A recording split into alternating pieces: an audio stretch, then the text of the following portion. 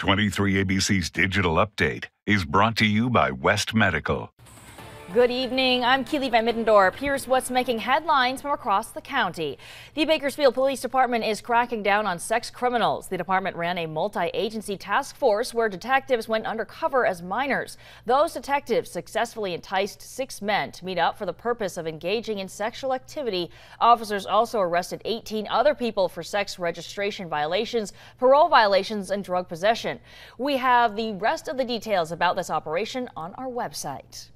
Starting July 1st, you can expect gas prices to go up across the state. The tax is tied to Senate Bill 1, which increases gas taxes to help pay for road repairs in the state.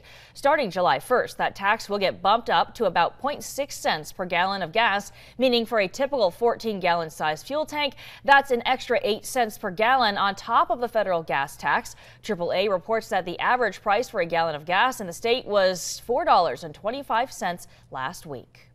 And if you're a fan of Jollibee, you're in luck. The fast food chain announced its plans for a brand new location right here in Bakersfield. Jollibee says its newest spot is set to open on Wednesday.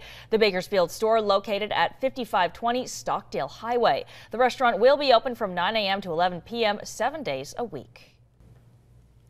And another hot day in the forecast for tomorrow. That's just one of a couple of things we're tracking, but temperatures over 100 degrees once again. 103 Bakersfield, 100 at the base of the Grapevine, 88 at Pine Mountain Club, and close to 110 again over in the desert, or at least warmer than 105. So excessive heat warnings are in effect for our desert communities. That's kind of that lighter pink shade.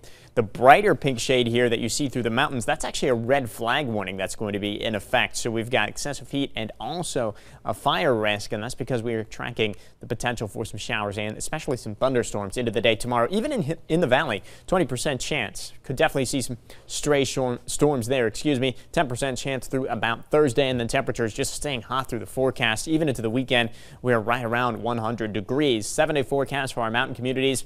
Eastern Kern, the mountains, the desert, that's where we have the best chance for some storms tomorrow. 40 to 30% chance depending on where you are. Jumps down to about a 20% chance on Wednesday and tapers off from there, but the temperatures also remaining very hot.